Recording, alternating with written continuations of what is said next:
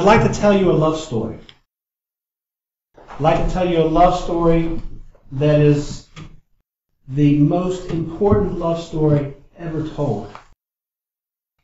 If you joined us in Matins this morning, you would have heard the readings, the beautiful, beautiful readings in the odes where it says that Christ had come, a light had burst forth from the cave.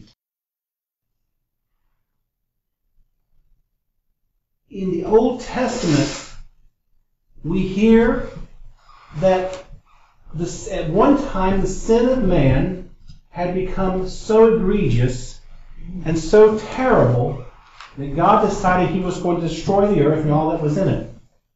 Except that He found one righteous man and his family. And so He set about the task of giving this man the information that he needed, that which would save him and his family from the encroaching waters, so they wouldn't be destroyed.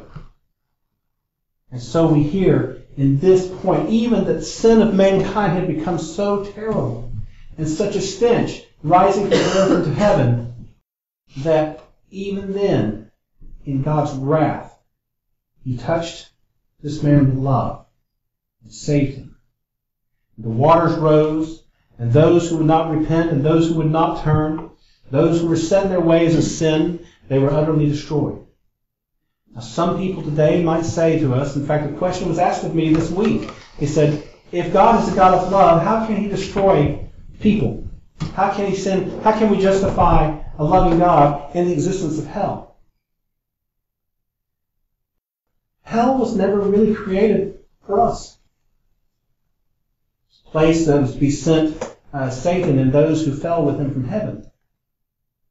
However, the question was asked, how can God who loves also judge us? How can He cast anyone into hell? There's an answer for that. This might amaze you. God does not cast anybody into hell. People put themselves in hell because of their unwillingness to repent, to turn around. And so we see in the story of the flood, God's wrath was justly kindled, and in that kindling of His wrath, those who did not turn, who did not repent, who would not make a sacrifice of themselves and their lives and their offerings unto the Lord, they were placed where they belonged. They were placed where they wanted to be. But I said that I was going to tell you a love story, and I am.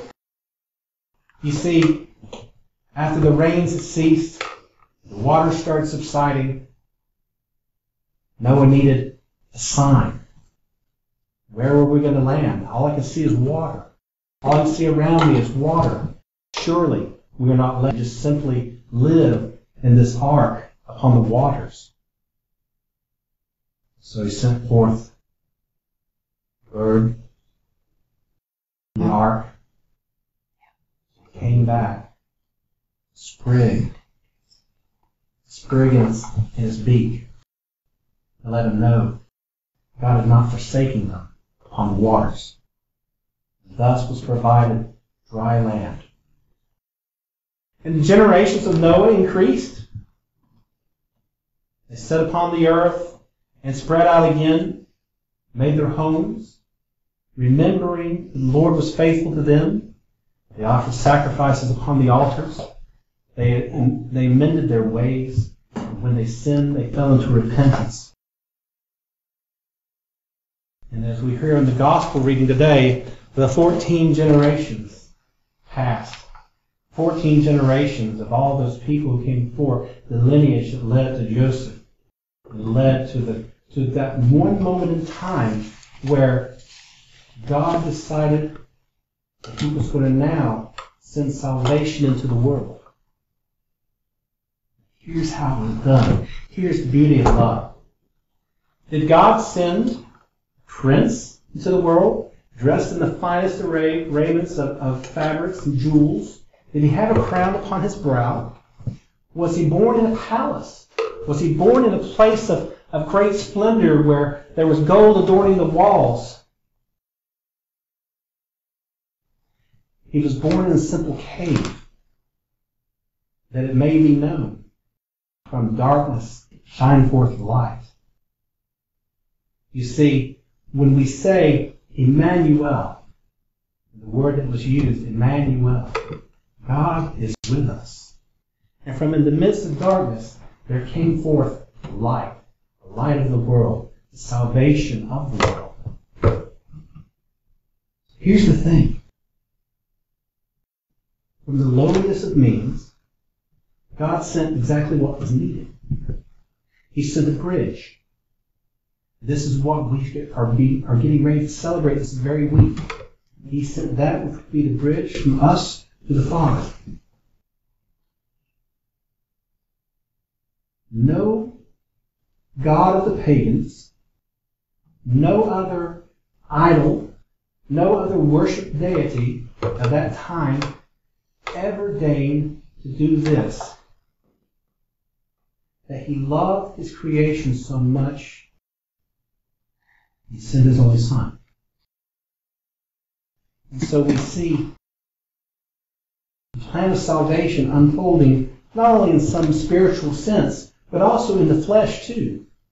Remember, as we as Orthodox Christians, we worship with all of our senses. We are engaged with our eyes, with our nose, with our mouth, our hands, our hearts, spirit. And surely salvation has come to us not only as a babe spirit, but also in the flesh before us. And hence we know that we have the icon of the Christ here. We know what he looked like. We know what he was like. The apostles touched him. Knew he was here. And so all the world will know and can never, ever say that this moment had not occurred. You see, as the Apostle John said, for God so loved the world that he sent his only begotten Son, that whosoever should believe in him should not perish, have everlasting life. What a strange way to save the world. How many kings claim to have done this? There's a song that I remember, a contemporary Christian song, how many kings stepped down from their throne? How many lords abandoned their home? How many greats became the least believed? How many gods poured out their hearts to romance a world that was torn all apart? How many gods gave up their Son? Truly, this is a love story. And as we are entering into the season, as we are coming to that moment when we celebrate Emmanuel, God is with us, this very week, we celebrate this moment again. 2,000 years ago, it is as poignant and as real and as valid as if it happened just yesterday.